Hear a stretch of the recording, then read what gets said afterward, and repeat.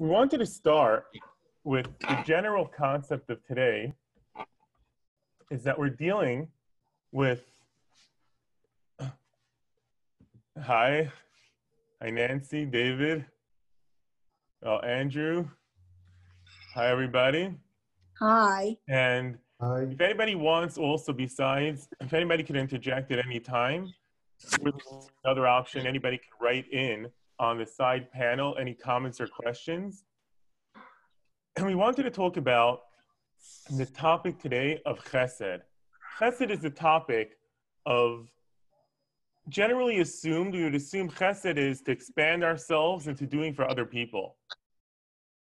And this is actually very relevant in today, the concept of chesed, because we find that in the time of a pestilence, of a plague, or something else, we find that chesed has an extreme relevance to be able to take away that challenge, that pestilence, that plague that's facing us. And we find a story that this story happened in the Talmudic times, that there was a pestilence that was going on in a certain city, and many people were dying, many people were becoming sick, and it was really, it seemed like it was something that was contagious, catching, and they didn't have the medical abilities that we have today, indefinitely.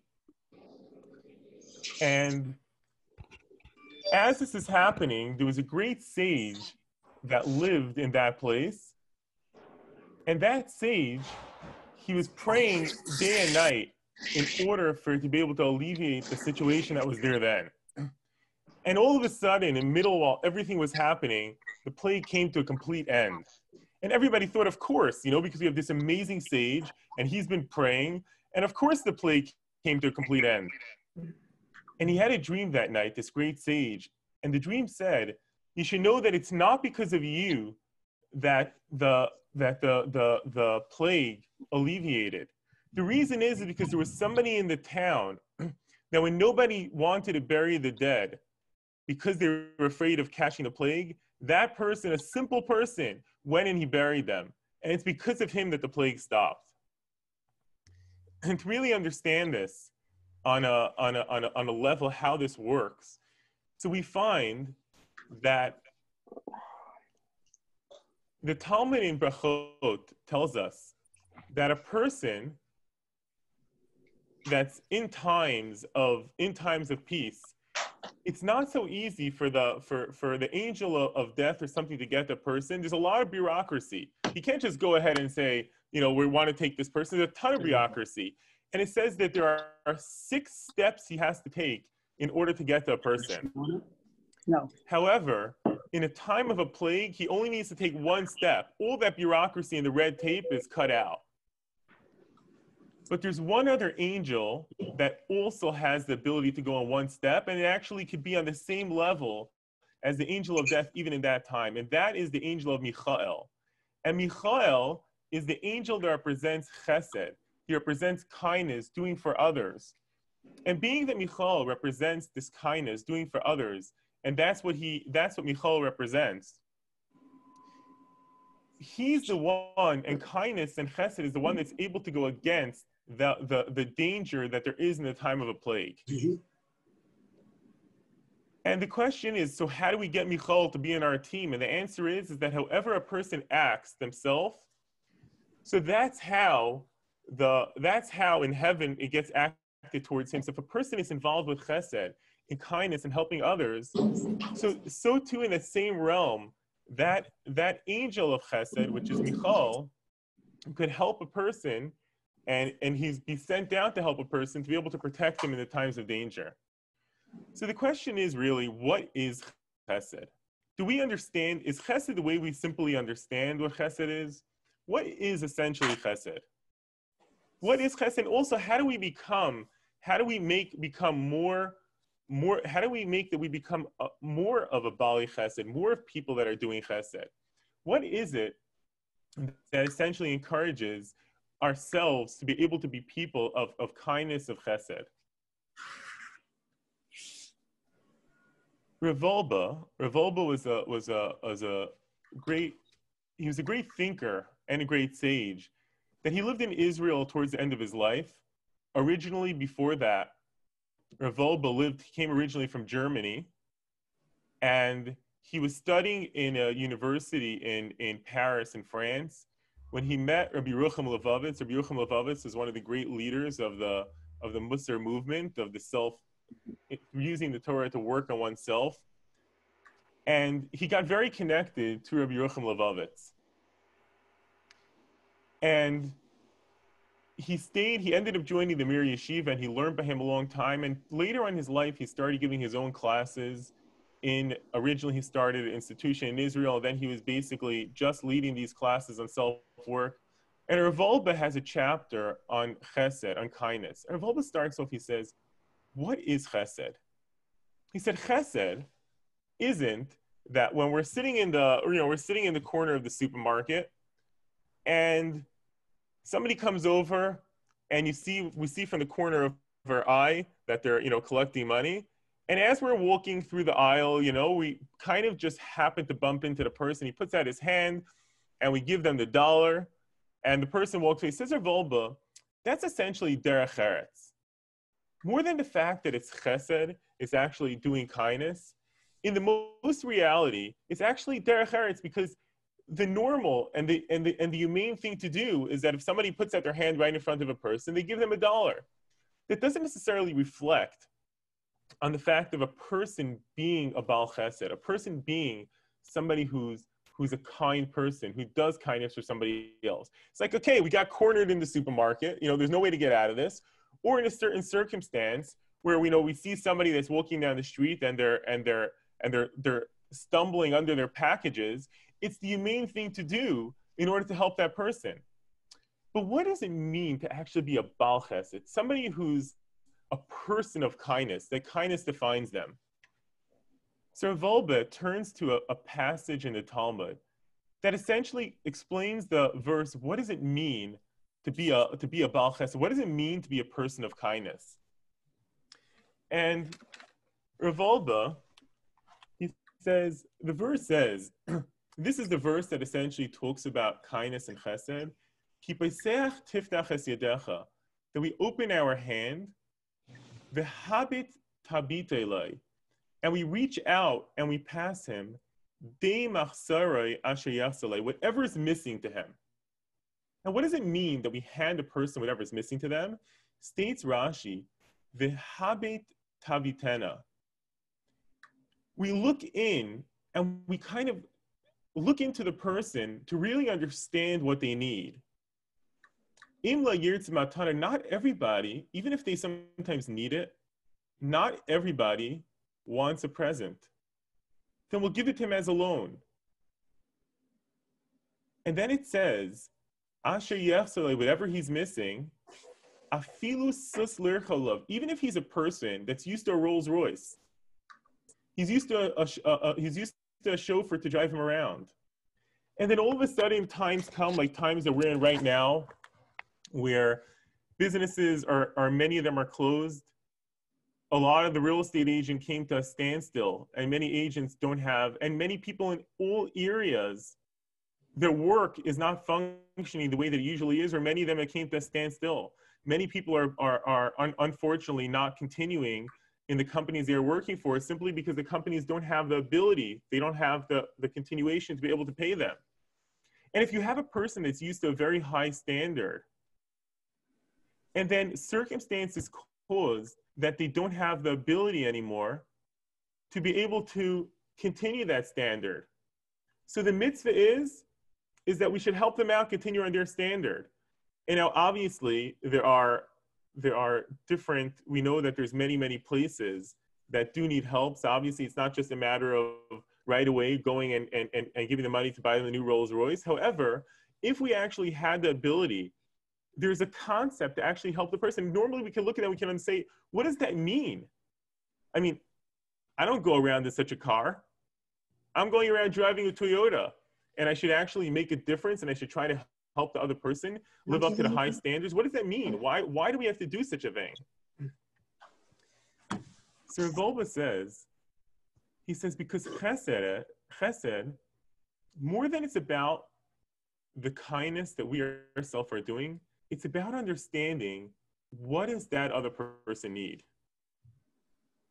And therefore, says Rashi, Imla Yirtza, if he doesn't want it in a present, give it to him b'halva. Give it to him as a loan. Because many times this is a much bigger present, and it's a much bigger chesed. Give it to the person in the way that they're comfortable. There's a story about Rabbi Yosef Chaim Sonnenfeld. Rabbi Yosef Chaim Sonnenfeld was a great sage who lived in Jerusalem in the early 1900s. And there was a time, probably similar to now, that travel now came to a standstill. People are stuck in a lot of areas. But however, in that time, the early 1900s, there was a wealthy person that got stuck in Jerusalem. And Rabbi Yosef Chaim Sonnenfeld, and he was there actually for Pesach, for Passover. And Rabbi Yosef Chaim Sonnenfeld, he invited him over to his house for Passover. And the man said to Rabbi Yosef Chaim Sonnenfeld, he says, it's okay. I could pay my own way in. How much is it going to cost to have me over for Passover? And I'll be happy to join you. So Rabbi Yosef Chaim Sonnenfeld, being that he understood this concept, that chesed is not about us, and it's not about the fact that I'm giving and like I actually, look, I could give him a Pesach meal, and I can invite him to my house, and I could do hachnasas archim. Rabbi Yosef Chaim Sonnenfeld said, yeah, this person is going to feel extremely uncomfortable not being able to pay his way in. So therefore, Rabbi Yosef Chaim Sonnenfeld named quite a high sum as expenses that would be incurred by the person coming over to his house for the meal. And this person came over to Rabbi Yosef Chaim Sonnenfeld, and he came over to the Seder, and he ate his share of the matzah, and he ate his share of all the food that they served, and he really lived it up. When he wanted a good wine, he had no problem opening up the bottle because he paid his way into it. He paid well for it. He made sure that whatever he wanted in the meats, he ate it, and he was extremely comfortable the entire Passover. There's a difference in Israel and the rest of the world in the realm that in Israel, if a person is in Pesach, there's only one day of Yom Tov for the first days of Yom Tov and the last days of Yom Tov, because essentially we only have one Pesach night, we have one Passover day, and then the rest of it becomes Chol HaMoed, which we're allowed to do work, and the last day of Passover is also like that. In Chutz La'aretz, outside of the land of Israel, being that there was a complication back in the days that the way the months worked was according to the large court that was in Jerusalem, that essentially established when the month will be starting. Sometimes we added in an extra month before Nisan. We added in a second Adar, and therefore it ended up sometimes pushing off the month and making it earlier. Also, when they saw the new moon, that's the day the month started. So therefore, in Israel, there's no reason there should be a really more than one day of Yom Tov for the first day or on the last day, because the Bible only says to have one day. However, in the rest of the world, being that many times they were not able to get messengers and missionaries to be able to tell them that, by the way, the moon was blessed on this day, or the moon was blessed on that second day, and therefore the great courts instituted either the first day or the second day as Rosh Chodesh. They wouldn't be able to tell them in time, so therefore they had 2 days, which we continue today, because being that it was instituted, we have 2 days of Yom Tov. So this person that was in Israel, being that he came and he lived from outside of Israel, so if a person just goes there for a holiday, he keeps the way that he always kept in a place he originates from. So that person had 2 days of holiday in the last days, and this second day he was not by Rabbi Sonnenfeld, being that for Rabbi Sonnenfeld it was not Passover anymore. Rabbi Sonnenfeld walks into his house and he puts the whole wad of money down on the table and he starts leaving. And the man looks at him, he says, "Why are you giving my money back? I was just buying it for the whole Passover." So Rabbi Sonnenfeld, you think I'm going to take the money from having you over for Passover. We love that you came over for Passover. You did a bigger favor for us by being our guests than we did for you by the fact you were able to come to us. So the man said, so why do you take my money in the first place? So Rabbi Zanifel looked at him and he said, because if I didn't take the money, then you would not have been comfortable coming and eating the entire meal. And even if you would have felt uncomfortable, you would have taken the bare minimum, you would not have made yourself comfortable to be able to drink the wine, which I wanted you to. So therefore, the only way that to be able to make the situation that you'd be comfortable, which was really what I wanted to, was by letting you pay for it. But now, there's no necessity for this. It was a bigger favor for us. So here's the money back, and he left it on the table. And that's the idea we're talking about now, that chesed is not about us getting into idea that, oh, I want to do chesed, and then figuring out, okay, so I want to do chesed, so I think the best idea is to do, quote unquote, the idea of chesed is to see what the other person needs. To be able to look around and to understand other people. And that's the first step of chesed. The first step of chesed doesn't start with us. It doesn't start with saying that I want to be a person that's involved with chesed. I want to be a person that's involved with kindness. And therefore, let me write up a list with all the things that I'm going to do. And I'm going to look at my list, every Sunday morning and say, okay, this is on my list for the chesed that I want to do. And, let me see, can I do this? Let me see if I could find somebody apropos to this thing. That's not chesed is about, says Rav Wolbe. And that's what he says it means in Yirtze B'Halva, however he's comfortable. It's about looking at other people and understanding other people. And therefore, Rav Wolbe says, he says, do you know what the first step to chesed is? And this is essentially how Rav Wolbe understands what Adam acquired from the Etz Hadas, from the tree of knowledge, and he goes in to explain this. Imagination. Rav Wolbe says that this power that we naturally have in many children, we see them as a child, that children take Lego blocks and then they build the Lego blocks higher and higher. They make out of it castles, things out of the fairy tales. And you give them a little water and who knows what kind of they can make a ditch around there. They can put a castle in the middle and it's crazy what children are able to, and amazing what children are able to do with some raw materials. With some raw materials we just gave our kids the other day. Some paper and tape, and they ended up making these Seder plates and all these things out of simple paper. And what is that imagination? What is the idea of imagination? Imagination is such a strong essence. It's such a natural part of what every child, when he's young, every child, their world starts with imagination. And why is this such a focal point? Why is this such a natural point in children, the imagination? So a lot of it is because in order to be able to succeed, in order to be able to think of new ideas, to be able to put new into the world is essentially through imagination. However, Rav Wolbe says, he says, chesed is one of the most basic, one of the most important parts of being similar to God. When we want to be similar to him, the Talmud tells us in the Tractate of Sota, that what does it mean to be similar to God? How can we be similar to God? He's a burning fire. He's not physical. He's something that's an entirely different realm.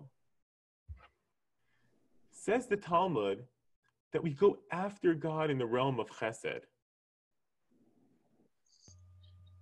And just like God is constantly doing chesed, bringing down rain, bringing up from the earth the dew in order to make all the trees and all the gorgeous, beautiful fruits that are delicious and red when the parts that we bite into, the rind of the watermelon is green, so we shouldn't bite. And there's so much chesed that's constantly going into the world. And it says about God, we say this in Ashrei, when we say the prayer of praiseworthy, Paiseach es yadecha, one of the most greatest praises that we give is that he opens his hands, umazbia, and he satisfies lechol chai, for every little being, ratzain. Ratzain means not what he wants to give them, their needs. Because God is in essence looking at each one of us and saying, what do we need?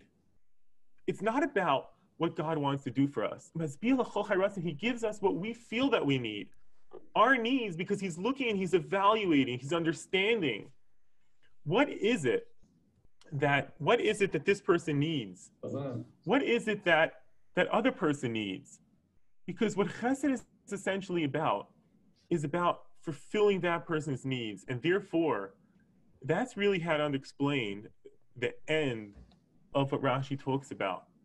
The end of what Rashi talks about in that verse was that if somebody normally has a horse to ride on, if somebody normally he drives these nice cars.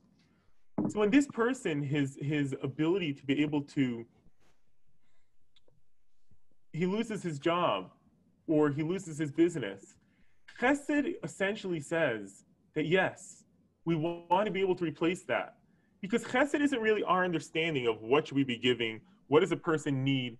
Chesed is simply looking at the other people around us and saying, this person, understanding, using our imagination, this imagination that we grew up with as children, we manifest this imagination at this point. What do we use with our imagination? We didn't get back to that part. But what do we do with our imagination? Our imagination is essentially to be similar to God. And just like he sees, and he looks into, and he says, what is it essentially?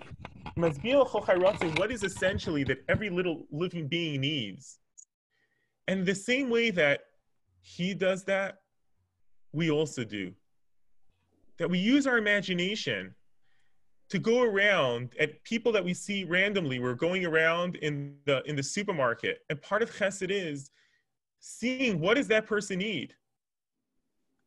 And we'll end up seeing that sometimes if we have in mind a certain area that, like, when I go to the supermarket, I want to be about chesed, and therefore I'm going to help in this way. And sometimes we can go there and we start seeing that, this person is kind of looking towards the upper shelf.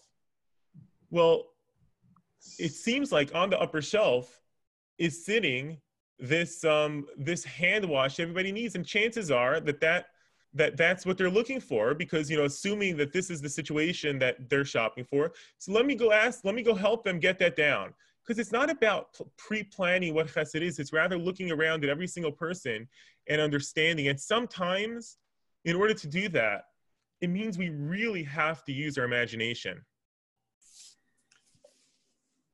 A number of years ago, I was on the bus in Staten Island, and it was actually going from the Staten Island Mall towards the yeshiva that I was in. I had to go pick something up. And sitting next to me is a man. He was probably, at that point, he was probably in his 50s. He had a certain look. He had long hair, full of tattoos, a hardened look, but a softness at the same time, a bit of confusion. And he had this kind of ring on his hand, and I looked at him. He was sitting next to me. I said, "This guy for sure fought in Vietnam." And I was interested. I was younger then. I read a couple of books about the Vietnam War, and I turned to him and I said, "Did you fight in Nam?" And he looks at me with this look of like, a bit like on edge. And he says, "Yes." So at that point, I really didn't pre-plan the next part of the conversation. But I thought to myself, I said, he's obviously not interested in just discussing the Vietnam War, especially since he probably figures the reason I'm asking is that many veterans, after they got back from the war, after they had been in the trenches literally every single night not knowing if they're going to be attacked from the rear, from the front, from every single area. After going through the jungles, the wilderness, seeing their friends shot in front of their eyes from behind the bushes, and when they turned, there were bullets coming towards them also. They came back to the US, and everybody was like, why in the world did you fight that war? What were you doing? So I just looked at him and I said, it must have been really hard for you seeing all your friends, the insecurity and seeing so many of them that you became close to, being shot without even having a chance. And he looked at me, and for the rest of the bus ride, he was telling me story after story about many of his close friends and about things that I wouldn't be surprised if he never talked about, because nobody ever asked him that. Because the way that he was talking about, he was just going on, and it was really even hard for me when I had to get off the bus. I had a hard time finding an intersection in order to be able to kind of mention, that I was leaving on the bus and et cetera, and we're, to continue a few words of. But a lot of it is because if I would have just walked onto the bus, and I would have looked about what does this person need without actually looking into and thinking about what did this person go through, I would have said, okay, maybe he wants more room next to his seat. Maybe the biggest favor I could do to him is actually get up and I could walk somewhere else because, make him a little more comfortable if people have room next to their seat. But when we look at a person and we start trying to get out of our own minds, out of our own world, and rather enter the realm of imagination, and we're looking at the person, and now we don't live in, our reality changes. The reality of the world we're looking in doesn't become the reality of my reality. Everything just shifts. And all of a sudden, the haze kind of overtakes us, and our world entirely shifts over to the world of another person. Our world all of a sudden shifts over to the world of behind in the jungles of Vietnam. Our world shifted to the world of coming back as a veteran, as living for years afterwards with that situation. That's really what chesed is, says Rav Wolbe. And that's what it means to go into the other person, to understand other people. And that's essentially, if we want to become people of chesed, we want to become similar to God. It's Pesach Hasidecha, to open up our hands. However, there's a step before that. Umazbiya l'chol chayratzain, to give every person their needs because we understand their needs. And the first step really is when we're walking around to try to look at many, many different people that are even close to us. Sometimes we have people that we live with all the time, and we're still in this realm of this is really what they want. We're still in this realm that whatever we want is essentially becomes looked at by the other person in the same way. The chances are they want the same thing. But the first step is to try to enter their mind, their world, their side of things, and to try to see what they really want. And says Rav Wolbe in his next Vod, Rav Wolbe says the truth is that this is not going to be that simple, even though it sounds like it. Because usually what's going to end up happening is we're going to see ourselves in their world. Because being that we live in our own lives and we live with ourselves, we live with our understanding, most of the time, the anoichius, the I, gets a big place in even our outlook of the world. Our feelings, our experiences always become pushed onto the other person. There was a story of the Chozeh Lublin, that the Chozeh Lublin, he was called the seer of Lublin. He was one of the great Hasidic masters that lived in Europe. And the Chozeh Lublin was in his house once, and a student of his knocked on the door. And the Chozeh said, "Who is it?" He said, "I," assuming that the Chozeh obviously knows his voice and he's going to let him in. And the Chozeh said, "Who is it?"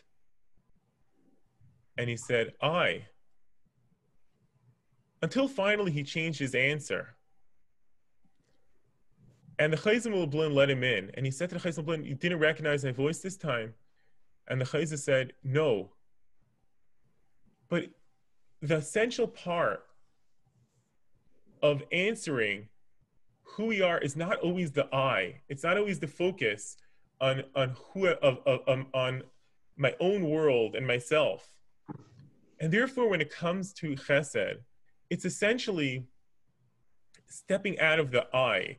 We have to take our imagination, and I have to say to myself, it's not about the I, and it's not about my world. I'm entirely leaving that essence. I'm entirely leaving that to try to understand that other person's needs. And the first step is leaving the I.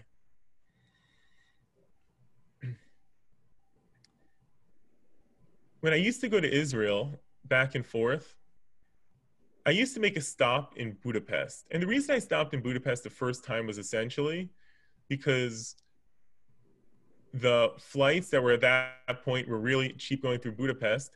And the first time I went to yeshiva in Israel, my parents said, it's okay, we'll pay for a direct flight. And I said, you know what? Don't we have a great uncle? I had a great uncle that was living in Budapest. I didn't really know him because I hadn't really met him. He actually came into the US once for my bar mitzvah. And that was about the only connection that the families had with him in Budapest. I said, hey, why don't I go there? It's a 12-hour stopover. And I'll stop in Budapest and I'll go visit him. That kind of became the tradition that every time I was going afterwards back and forth to Israel, which happened a lot of times, I used to stop in Budapest for 12-hour stopovers. This great uncle, Uncle Leo, he used to come pick me up at the airport. We used to go back to his apartment, and he would show me around different places in Budapest, and we would talk. He would show pictures. When I used to go back and forth, so my grandmother, which was his sister, she used to always send shirts, different hats that he liked. And I mean, I thought that just the same reason I figured that, like, if I was living in that area, so I would appreciate also, the shirts coming from America and different of these clothes. And I figured that was probably the biggest present essentially that I was giving him, was the fact that, I was bringing him these things from America. And I figured from my side of thing, it was pretty interesting, seeing around Budapest. He was showing me around all the different streets, different stories that happened. He was essentially there he stayed there from after World War II. He once told me that there was 100,000 Jews that essentially stayed over in Budapest directly after the war. Most of them ended up leaving. He had a very good position over there, and he stayed there throughout his years. And I figured, okay, probably the biggest favor that I'm doing from his side of things is bringing him this stuff. Until one time, I really understood that wasn't the chesed that I was doing by going to him. That was definitely a nice gesture, and he definitely appreciated it, but that wasn't really the main thing. And if I would have known that earlier, then I probably would have had a different connection, relationship the entire time, and my focus being there would have been very different. It was one of the last times that I had gone to visit him in Budapest. It might have actually been the last time. After that, I think I might have gotten married, and then we ended up flying direct. He didn't know that it would have been the last time, essentially. But we were standing on the lawn outside of his building in Budapest. And he had called an airport service to pick me up and bring me back to the airport that time. And we were sitting on the lawn. He was talking about how since the war, he hasn't really been in contact with any relatives. He had one son that had, being that it was communist, they moved away from the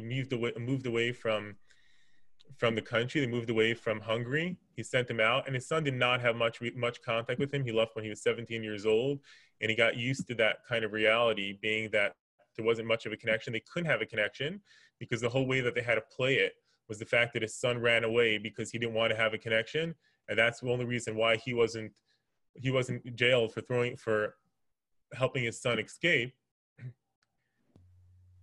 And we were sitting on the grass and he was talking about the different relatives that were there in Europe. And we were going through the different names of the people that are around today and what they're doing. And he started telling me about songs that they used to sing before the war. And he started singing Mein Städtele Bells. And as he's singing My Städtele Bells, just so much emotion. And then he started talking about the home before the war and etc. And I noticed that the main thing that I was doing by going to visit him wasn't the shirts. It wasn't the hats. It was the fact that after so many years, he had someone to share his feelings of a different realm, a relative, not from his world that existed after the war, but the memories, the strong memories that existed during that time, the time before that, the times of his home, years, and all his siblings, all his relatives were either killed in the war or they went to the US, which he didn't have much of a connection to. And my grandmother used to speak to him actually once a week, but it was very limited. And the biggest chesed was essentially the fact that he had someone to share his experiences, to share his world that existed before then. And that was the main thing that he needed.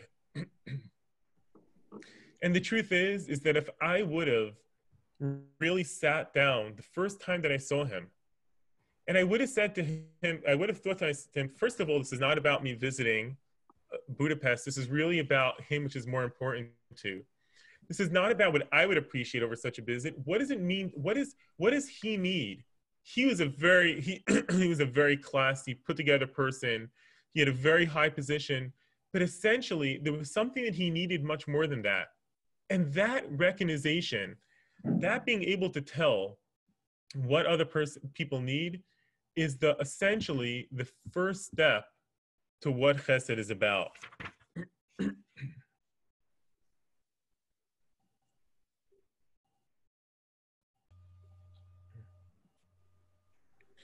And Rav Wolbe continues in his third Vod, and he says there's certain things that definitely we could take on as a general assumption that everybody needs that. For instance, everybody could use a simple smile, a simple welcome.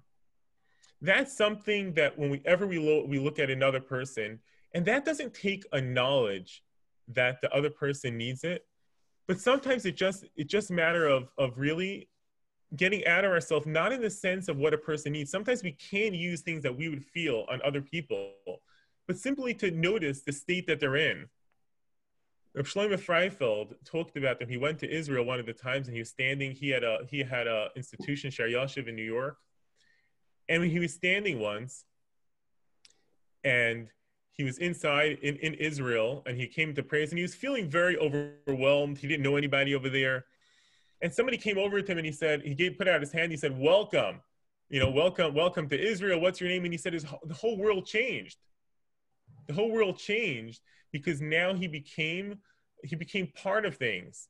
So there are certain things that are much easier to work in the realm of chesed, things that we normally need, and it's just the situation now is not for us, but the other person would need it. And then there are certain things that it's a matter of entirely using our imagination, this ability of imagination to step out of ourselves to see what the other person might need.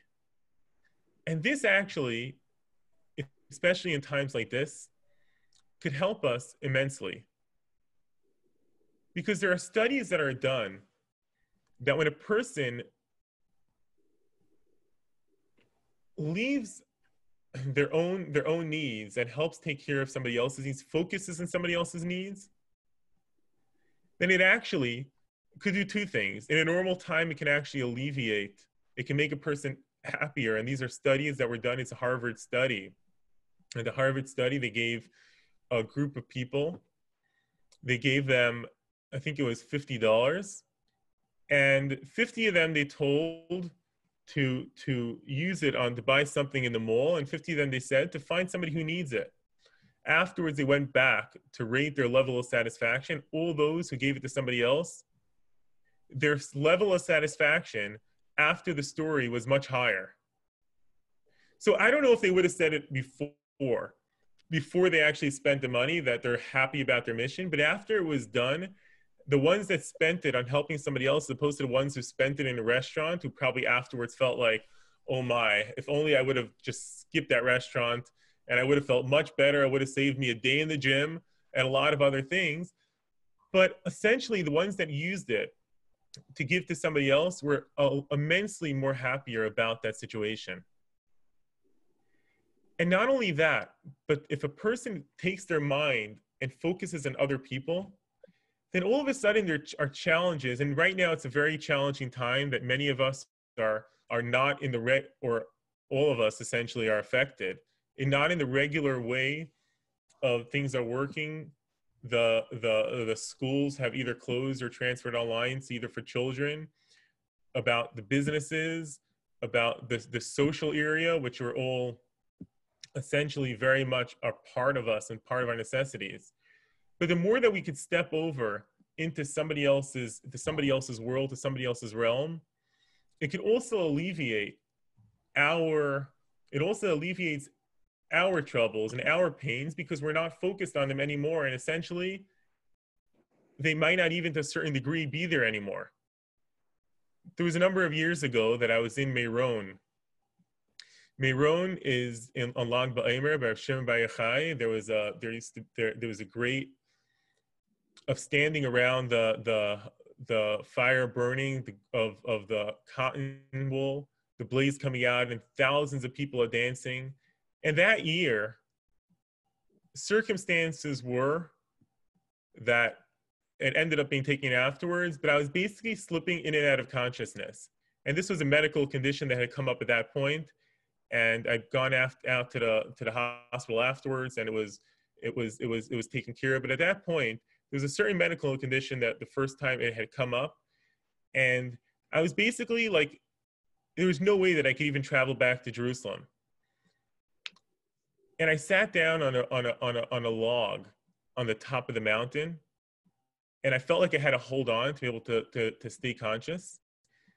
And somebody sits down next to me, an old Sephardic Jew, and he just starts talking about his children and all the mistakes that he made in his life with raising them, and where they're now, what he could have done differently. And I had no track of time then, but all I do know is that I didn't have to concentrate on myself, and everything was just, my mind slipped entirely off of myself into thinking about this person, being that it was just so dramatic, the stories and what he was saying over. And all of a sudden, everything became, by the time that he finished talking, it was fine, and I was able to get back to Jerusalem with no problem. Because when we focus on, take all our minds off of ourselves and do the first step of chesed, the first step of helping other people, which is essentially to understand, to take our mind off of ourselves, to look at what does the other person need. Today, when we go like Rabbi Yosef Chaim Sonnenfeld, and we sit there and we say, there's somebody inviting over to my meal, but is it really the main idea just that chesed, the fact that I'm inviting him over? Or is the inviting him over to my meal another aspect? Maybe there's something that you feel uncomfortable about it that I could do in order to make him feel more comfortable as entering into that person's realm. So this is really the first step towards chesed. And once we have there, the question is, okay, so how do we take it after the first step and become people? How do we create in ourselves to become people that are more focused on chesed, to become people that are essentially, how do we make ourselves to be, to think more about other people? And this area will, Bezrat Hashem, discuss more next time, by the next Tuesday morning, which essentially is how do we create that in ourselves? And essentially, we'll talk more about the idea of a Ahavta l'recha kamocha. What does that mean to love another person like ourselves? How do we expand ourselves in our own world? And what is it that would fuel us, that would make us become more people of chesed and caring about others? And that, Be'ezrat Hashem, will We'll go into more in the next time.